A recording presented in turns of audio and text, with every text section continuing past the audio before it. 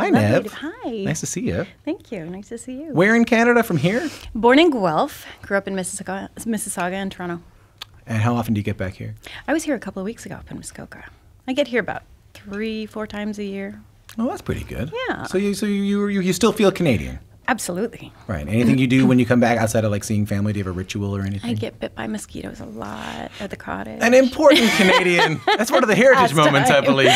It's getting bit by mosquitoes, Exactly. sitting trying to enjoy an Alexander Keith's by the lake. Exactly. I really love this film. I found it very, very powerful. Great. And I can't imagine what it's like to actually be in it. You know, I just want to start here. The film is about, obviously, a major public health crisis happening both in America and in Canada right now. But it feels like something we're only just beginning to start talking about. Growing up, was opioid abuse something you heard about? No, not as a child. No, absolutely not. No, it is funny. Is it something that you gained more empathy or more perspective from making this film? Yeah, I mean, I certainly was aware of it before I was sent the script. But when I was sent it, I was really happy that it was being made. I thought it was a really important subject matter and certainly wanted to be a part of helping to tell that story. You play a parent to 2 young kids in this film. So you are personally a parent to 2 young kids. I am, in this film, you play a mother who's terminally ill and can't protect for her child. I mean, I have to imagine that's an interesting experience for you. Really? You know, it's interesting as an actor, you know, you pull things from your life in order to play the character. And I certainly feel, you know, I've played mothers before, but as a mother now, it's a completely different experience. And certainly, you know, I have 2 sons. And putting myself in the place of this woman who has to imagine departing her child, it was a tough journey to imagine. It was hard to put myself in that place. I mean, because I could imagine very clearly how devastating that would be. It was challenging. I got home from making this picture and I cried for days. Is that so? Yeah, and I knew it was intense. I knew it was an intense experience, but I don't think I realized quite how intense. It's a great film and it's so important. And, you know, obviously there was a lot of conversation about this epidemic, this genocide in a sense. And the tragedy of, you know, 500,000 people now have died of this crisis. And, you know, so preparing for the film, I watched a lot of documentaries, so you're witnessing a lot too. And, yeah, I don't know. It was hard to separate myself, and I think important not to, and then good to sort of come down from it after the film. But yeah. But how do you do that? How do you come down from it after the film? Cry a lot. Yeah, I guess so. Hey? Cry a lot, and then try and spend time with my children and do fun things with them, and process it, and stop watching the documentaries for a minute, be with my family and my loved ones. Did they know about the role? Yeah, well, my kids know. My eldest son is 7 and the youngest is 18 months, so it might be a little bit too. Might be a bit hard to explain to the 18-month-old. Mom's really intense. Yeah. Here's why mom's been crying. Don't know if I'm ready for that yet. But I never thought about that. I guess. I mean, I try not to ask too many questions like this, but I guess if you are a mother and you're playing a mother going through a situation like this, it's going to change things for you on the way out. Yeah, absolutely. Yeah, it makes sense. I mentioned earlier that this is part of a string of different roles for you. Here's a clip of another one. Your assertion is that the president was unaware of what was happening in his own White House. Honestly, he was quite busy campaigning. But surely he knew the effects of Mr. McCallan's work, these exploits. No. The president, and I've been with him out on the stump, he likes to shake hands. He's not paying attention to social media. That's Neve Campbell, Canadian actor, on season 5 of the Netflix show House of Cards. My name's Tom Power. This is Q. I heard that after you played that character, reporters started to ask you about politics for the first time in your career. Is that the case? Yeah. It's like suddenly I'm a pro. It was interesting for me. Coming from Canada and learning the politics here, and then going to America, learning the politics there, and then I lived in England and tried to learn the politics. You know, I was kind of all over the map. There's nothing going on in the politics in England. Nothing at all, or in the States, or in Canada. Or in Canada, right, exactly. Right. No, but it is funny how people suddenly think you're a pro at what you're playing. But it was a very interesting set to walk on. CNN was playing in the hair and makeup trailer every day. Even the crew were very much aware of everything that was going on the Hill, because it was so much a part of the story that we were telling. And Beau Willimon, certainly the creator of the show, really had his ear to the ground and, direct phone calls with Washington while he was telling the stories. And it was, it's very strange that show sort of jumped the gun on stories that happened, 8 months later every time we seemed to put them out. So it was an amazing show to work on.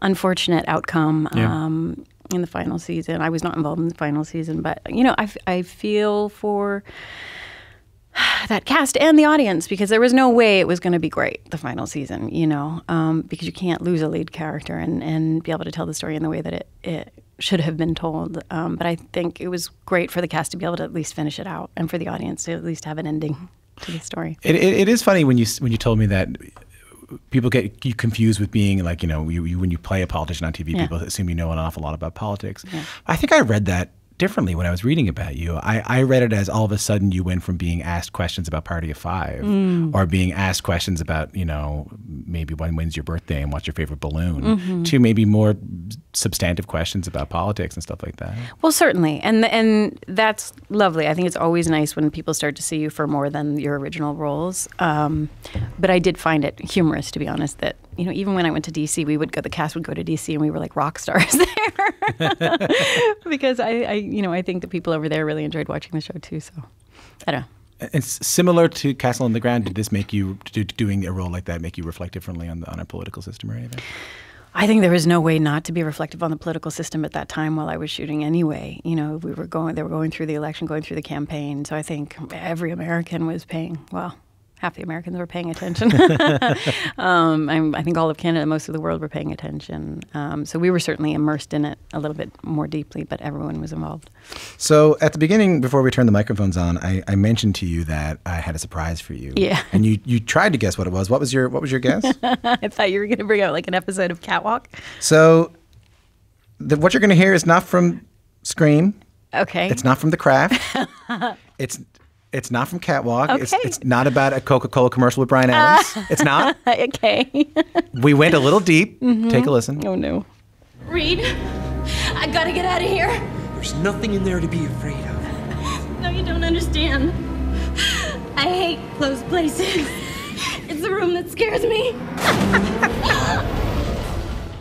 Neve Campbell. Are You Afraid of the Dark? Yeah. I've not seen it.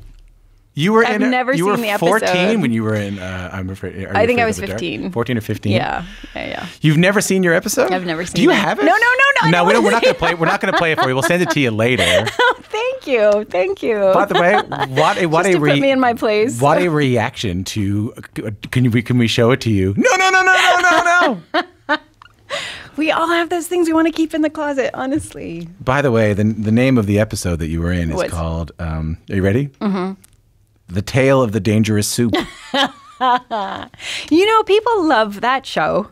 Oh, yeah. People love that show. I go to these Comic-Cons sometimes, and there's a massive audience for that show. Like, people who can quote every single line from my episode. Look out there with the woman in the hand there. She is a we'll talk later. She's one of those Are You Afraid of the Dark super fans That's great. out there. But I feel like that episode did air at a pivotal time in your life because it was just before Party of Five and just before Scream. What was your biggest ambition at that age? Dance. I was going to be a dancer. I was in Phantom of the Opera was my first job here in Toronto, which was an incredible experience. And I really thought that dance was going to be the thing, and then I just had a lot of injuries. I'm sorry. No, it is. Listen, I'm okay. Yeah. I've ended up all right.